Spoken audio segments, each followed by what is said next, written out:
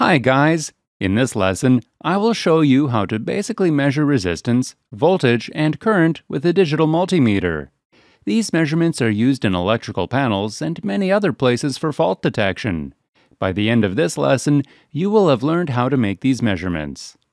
Digital multimeters are measuring devices that can measure quantities such as voltage, current, and resistance. The measured values are displayed on a digital display and allow easy and direct reading, even by first-time users. Many other measurements can be made with multimeters. Digital multimeters have a function switch. Whichever measurement we are going to make, we need to bring this switch to that function. For example, if we are going to measure current, we bring it to the current function. There are two probes, and we plug them into the probe inputs. The black probe is plugged into the common input that says COM. The red probe is attached according to which measurement we will make. Let's start with how to measure resistance.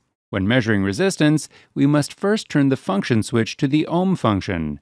Then we need to attach the red probe to the ohm part. Thus, the multimeter is ready to measure.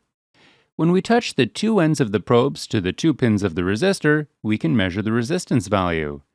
The resistance we measured here was 1 kilo-ohm. We see 1 k omega on the multimeter display.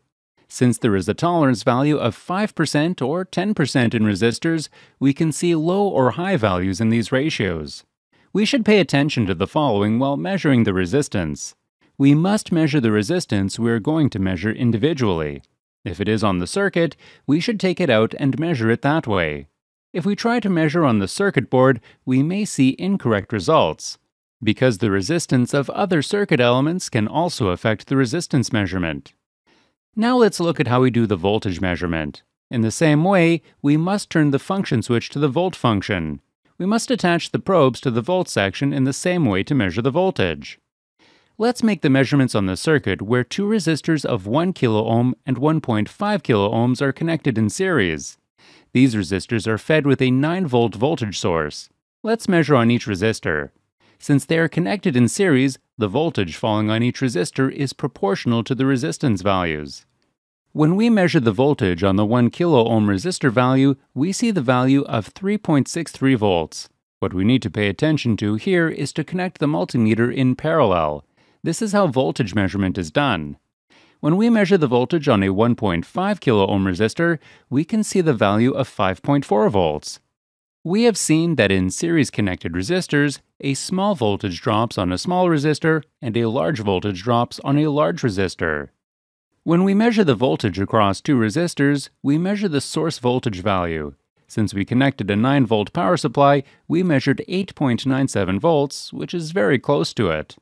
For example, when we want to measure the voltage of a battery, we can measure the voltage value when we touch the multimeter parallel to the battery poles. What we need to pay attention to here is that the function switch is in the DC volt level. If we are going to make an AC measurement, we need to set the function switch to the AC volt range. The value we will see in the AC measurement will be the effective value.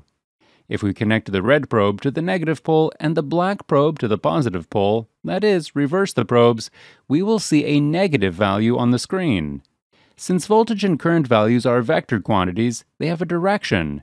Therefore, it is always useful to connect the red probe in the direction of the current. We can also do an open circuit test with a voltmeter. If we see 0 volts when we measure the voltage on the load, we can say that there is an open circuit in that circuit.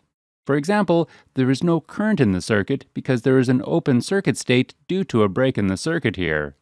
Therefore, the voltage value measured over the load is measured as 0 volts. Finally, let's look at how the current measurement is made. While measuring the current, we should turn the function switch to milliamp or amp function. If we are going to measure small currents, we should set it to milliamps. If we are going to measure large currents, we should set it to amp function. In the same way, we should attach the probes to the appropriate part. On the left, you see a multimeter ready to measure milliamps, and on the right, a multimeter ready to measure amps. If we cannot predict the magnitude of the current we will measure, we must first measure at the amp stage. If we cannot see a value on the screen, then we should measure at the milliamp level.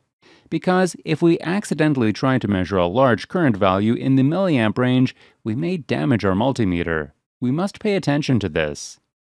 While measuring current, we must connect the multimeter in series with the circuit, as here. Here we tried to measure the total current through two resistors connected in series, that is, the main branch current. Serial connection is also like this. We should open the part where we will measure the current and connect the multimeter in series there. It can confuse the serial connection while many friends are making it. Care must be taken to make the correct connection. We can better understand how the serial connection is made through the drawing here. This is the circuit that was installed on the breadboard a while ago. The main branch current can be measured by connecting the ammeter in series in this way. We can also do a short circuit test with an ammeter.